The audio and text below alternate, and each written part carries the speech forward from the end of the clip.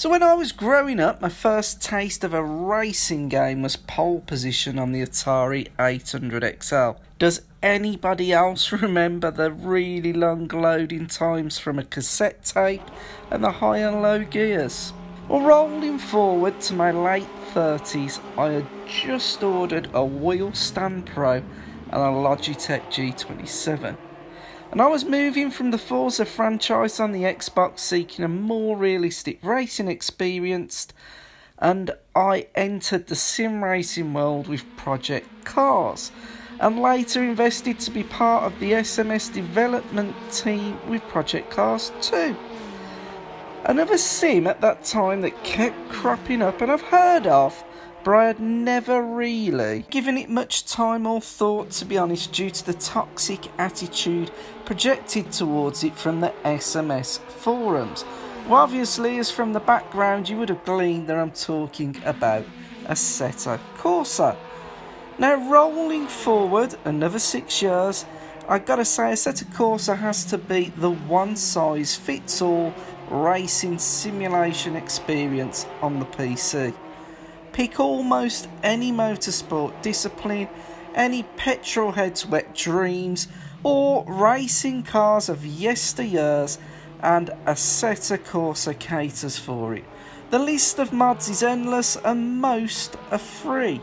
And should you want to have a GR Yaris punching it out with a GT3 RS while racing a field of Lego cars, then absolutely you can. So at 7 years old, I would not say that this sim is at all overlooked. With Soul, the Shaders Patch, Content Manager, and so many other mods that still keep this up there with emerging sim titles. This has to be, I've got to be honest here guys, this has to be the most go-to sim title in sim racing currently. In fact, if you didn't know, Kunos has recently added new liveries for the Ferrari Special Edition, the 488 Challenge Evo, and it's even rumoured that they're going to be adding BMW M2 CS to the sim title in the near future. That's got to be the first brand new car that Kunos has done for the sim for absolutely ages. So I think you'd all be in agreement that Assetto Corsa is probably the most rounded and customisable sim racing title currently on the market. But to be fair, that's not why I've made this video.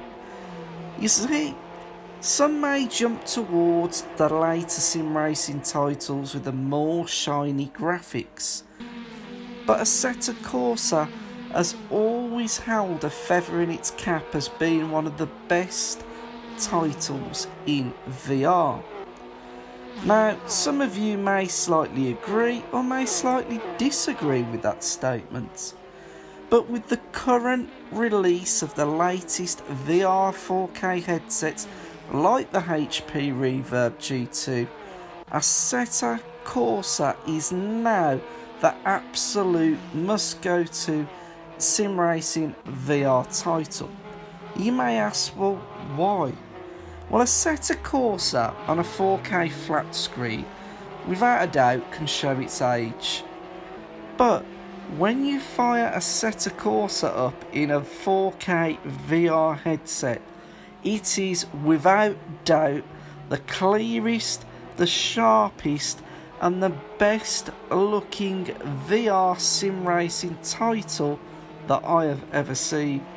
If your PC is something in the middle of a potato and a supercomputer, you are going to be able to run Assetto Corsa at 4K maximum settings in VR at nearly 90 frames per second. When I say nearly, you're talking 85 to 87 FPS. Now currently there is no other sim racing VR title on the market that I have tried that can come anywhere close to doing this with maximum settings, not without turning the graphics down or turning the rendering resolution down. There is no other racing title on the market that can do it. See, the trouble is with VR and sim racing titles, and VR in general, is that GPUs are at least 2 generations behind pushing VR headsets the maximum 4K settings. But that is until the 7-year-old Assetto Corsa comes along. And without me just saying this to you, let's have a quick look at the through the lens of the VR headset and see what you think. So guys, just before we do get to that through the lens footage, I just wanted to throw up the VR settings. This is for the flat screen and in VR, and in the VR race that I've got the footage from that you've just been watching at Spa, I had an average frame rate of 84.2 frames per second over the whole race. I think clicking on that, you can see that the minimum frame rate was 62.4 frames a second, but the maximum was 84.2, but that was the average frame rate overall. And just showing you there on screen, firing up Steam VR, you can see that I have got the HP Reverb G2 rendering at 100%, and with 100% I am getting 84.2 frames per second in my VR races. Okay guys, so here we go with the through the lens footage. I'm going to let you guys know now, it's not perfect. Trying to hold the headset and an action cam that I'm capturing this footage with and keep the centre perfectly aligned is nigh on impossible without using a jiggle fixture, you know, like a 3D printed part that could absolutely keep the camera central to the sweet spot. There are other YouTube channels that do it so much better than me, but this is just raw footage of looking in the headset. Now in the headset you do not get the flickering that you're seeing on the camera, that is not present, and perhaps with this through the lens footage it doesn't really convey how clear it does look in the headset. All of the instrument panel on the steering wheel, the text, any of the text on the panel down to the right hand side, looking in the mirrors, the doors, the screen, the rear screen, it is absolutely clear. It was, like I said to you guys, without a doubt, of the sim racing titles that I owned or of VR, this is the clearest it is out of any of the other sim racing titles I've got. And the sound that you are hearing is just from between the headphones in the VR headset. Obviously the camera is central, so it's not actually close to the earphones, but the sound you're listening to is just from within the VR headset. As you can see there, that screen, although it's glitching, showing some part of the engine in the back of it, which obviously it shouldn't do that. That screen is very, very clear in the VR headset.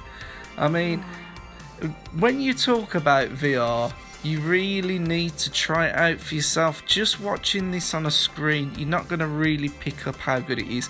Now, I took this shot here because the building in the distance, with the VR headset, you can clearly read the text on the side of the building there. Any other VR game that I've played so far, in that sort of distance, it's not that clear. And that's why I think Assetto Corsa is currently one of the most important sim racing titles, because the view distance that you can actually see in the headset and how clear it is really does give you a massive advantage and perspective in your racing. If you are a professional racing driver, I would say if you got yourself like a Reverb G2, a 4K headset with this clarity and this clear textures and things in the distance, this is going to give you the best training tool that's currently available. Don't get me wrong, other sim titles have got better graphics, are better looking, but we just don't have the graphics cards yet to push them to this level of clarity. I mean, just how clear the fences, the buildings, the track, everything, the other cars, everything looks in VR in AC it just doesn't compare to others like Project Cars, very shimmery, glistening. Assetto Corsa Competition Zone suffers from the same problem. You get glistening and shimmering on objects. Assetto Corsa is the only sim racing title that I've played where, to be honest, although it's 4K, it does look like you're looking like a very clear 1080p screen in the VR headset. You really have to try it to believe it as such. Now this footage, I did string a lot of footage together, and I say sometimes you do get reflections and things picked up in the camera, but you don't get that in the headset. I think what I'm going to do, guys, I'm just going to let this play out, and just before the video ends I'll come and do a bit of an outro, but for now, sit back, relax and watch the footage.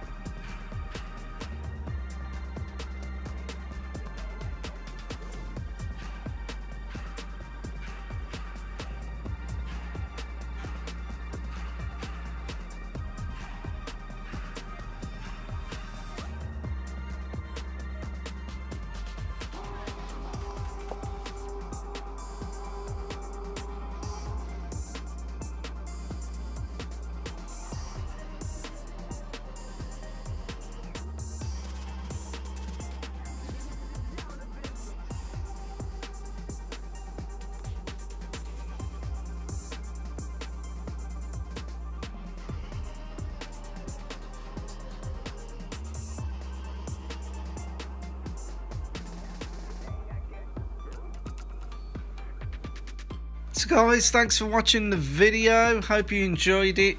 Please, if you can, subscribe to the channel and I will see you very soon. Peace out.